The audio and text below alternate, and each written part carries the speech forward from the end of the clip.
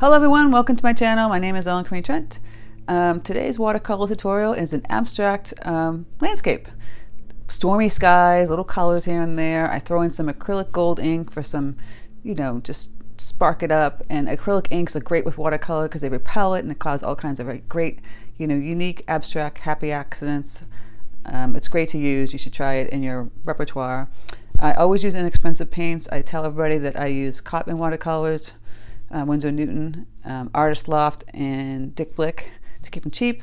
If you have expensive ones, great, use those. And I always use Arches over the cheaper paper because paper, I feel like that needs to be what you need to have the most, that you're going to spend the most money on when you're doing really nice paintings. If you want to start out and use crappy paper like Strathmore, Canson, that's fine, but you're not going to get the same look as if you use an Arches paper, especially with the wet on wet technique. It's just not going to happen.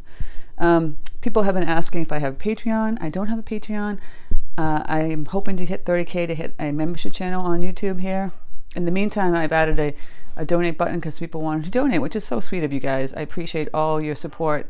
It's in my about page, and I'm throwing it on my subscription, my description in my channel. You can buy me a cup of coffee if you want.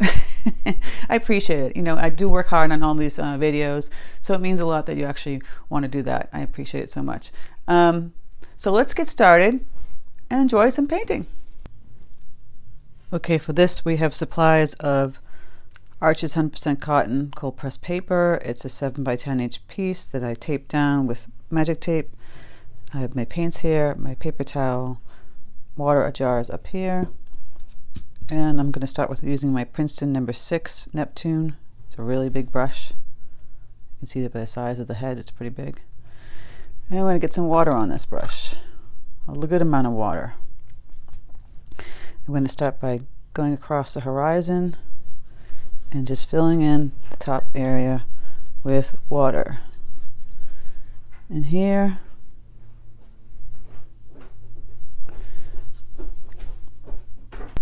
get this wet all across. Not super wet, but a good amount of water on the paper. We're going to grab some indigo I mixed here with a little bit of black and burnt umber. I want this darkish bluish gray. And I'm just going to swoop that across here and down here. Gonna let that bleed up and across in here. Making stormy kind of clouds here. And I'm pushing it around down here. I'm gonna lift some of the paint up over in here. Again, I'm gonna get some more dark right out of the tube. The indigo with some black and some burnt umber. I'm going to get a little darker in here.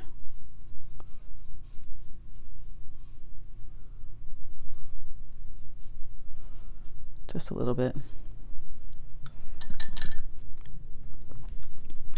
I mixed up some orange earlier, pinkish orange. I'm going to throw that in here.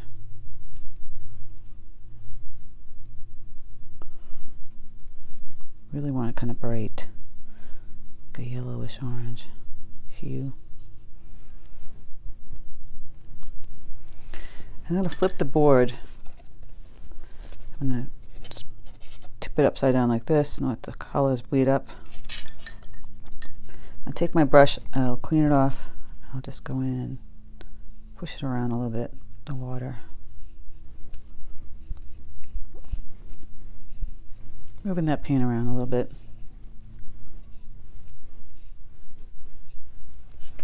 I'll flip it back. Go back in and add some more. You kind of want to make the sky as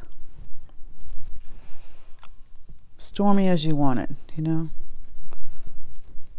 doesn't have to look exactly like this. Again, I went with that darker blue kind of down here. A deep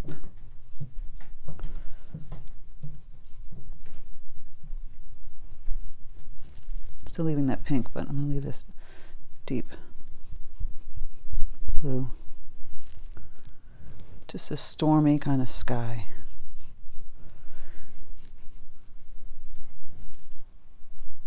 Just having fun with the colors. Go back in if that orange is just dried up and become too pale. You can go back in and add some of that brighter hue.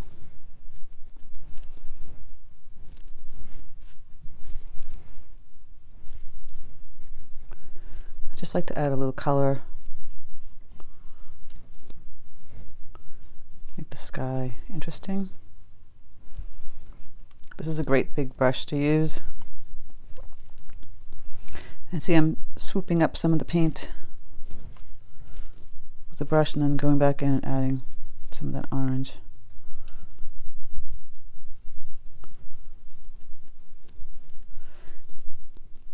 More pink.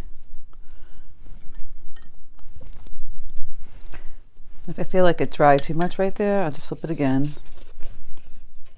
Take a little spray. I have a spray bottle. Just do a little spray, spritz, and it'll bleed downward like you want it to.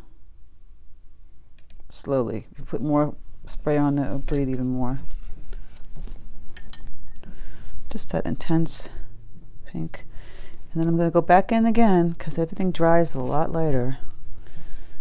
Right out of the tube. Got that indigo, some black, some burnt umber. Once again, I want it really dark right there. A little bit more dark over in here.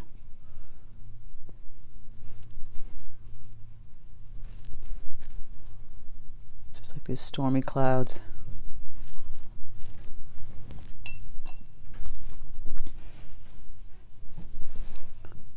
Just keep playing around with it. Don't play around too much though, because the paper will get really kind of muddy. We don't want that. See, I'm taking up some of the paint here. So I think I've achieved my dark clouds. Again, go in and just add some really deep indigo. Just tapping it in.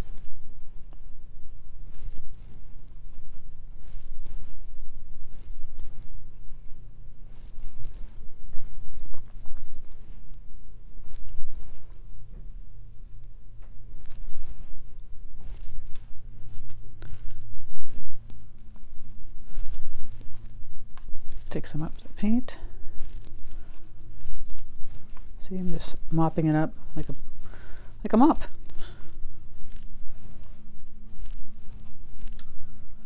There you go. It's a kind of creepy. Don't worry about this part right here. We can take a brush, a clean brush, grab some water, just put a little water on that. Take your paper towel and just dab and hit that. And go back in and add that deep dark color again.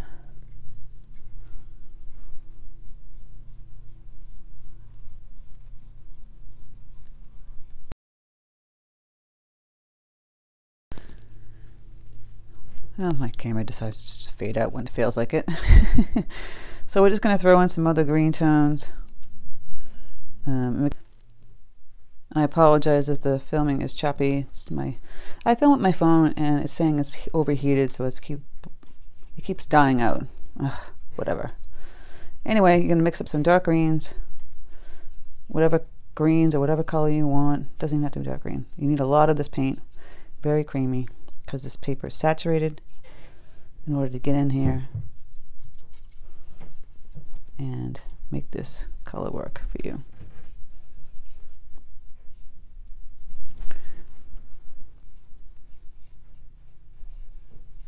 Just putting in some really dark ones in the background here.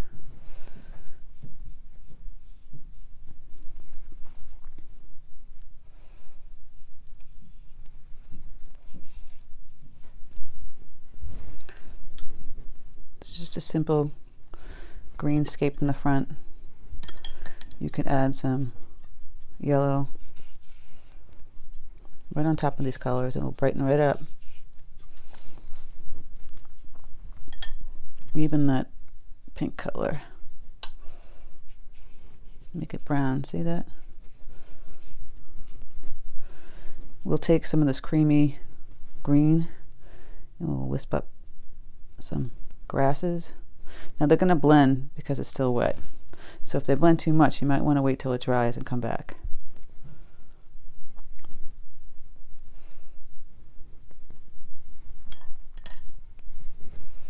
Because really it's just kind of like a grassy field. Okay, once that's dry, we take that dark green, blackish, greenish paint. I'm using my Princeton long round brush. You could make little wispy grasses.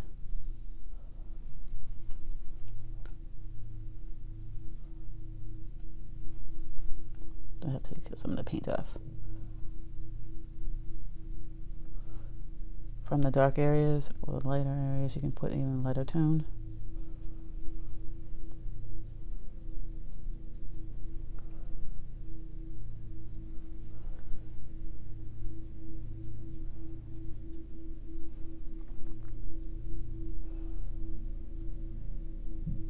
Just some wispy grasses.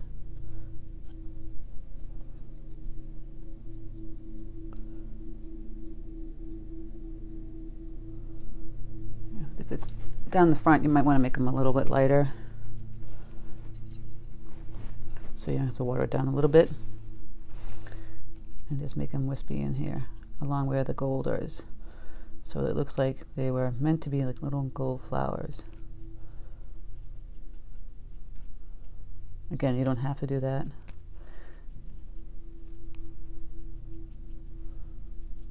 For a final touch, I thought we'd put some birds in this time.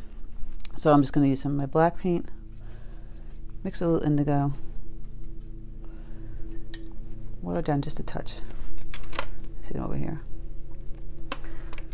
Tap my paper towel, and we're going to make little seagulls.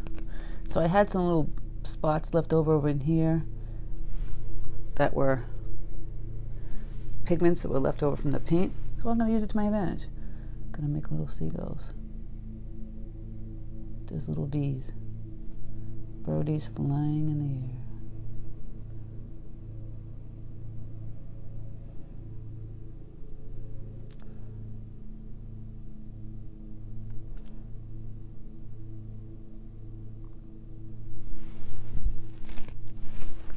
See, you went over that mistake and you created something cool. And I'll water it down and I'll put some birds in the distance over here. It's like a flock of birds.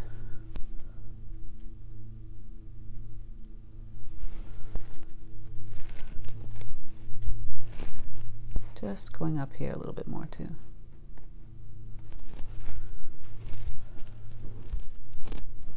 Little seagulls flying around on the stormy sky day. There you go. So you can do it, just like add in whatever you want in the front. Like I said, some grasses. You could put a fence in there if you wanted to. Just a wired fence. Keep it simple. Don't want to overdo it too much. Add some taller grasses. See, I'm adding in some taller grasses in the front. Just wisping it up. In one kind of corner area. Down here. Have fun with it. It's kind of like a field in the middle of nowhere. You see that? And we'll take off our tape and reveal painting.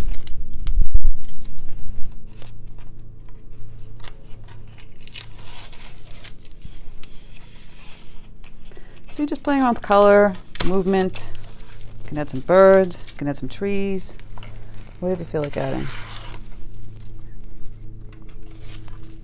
And there's our stormy, mystical abstract landscape. I hope you guys enjoy this today. It's just a simple, sweet little landscape, make you feel like you're doing something special, which you are. You're creating, you're painting, you're enjoying. If you like this, please like, share, and subscribe. If you have any questions, leave them in the comment section. I try and do my best to get out as many videos each week. You know, I do them daily, so I appreciate you guys stopping by and supporting my channel. I'm putting a lot of work into it, so it means a lot. Sorry, I'm making noise with the tape. Again, thank you so much for stopping by. Take care, guys, and have a great day.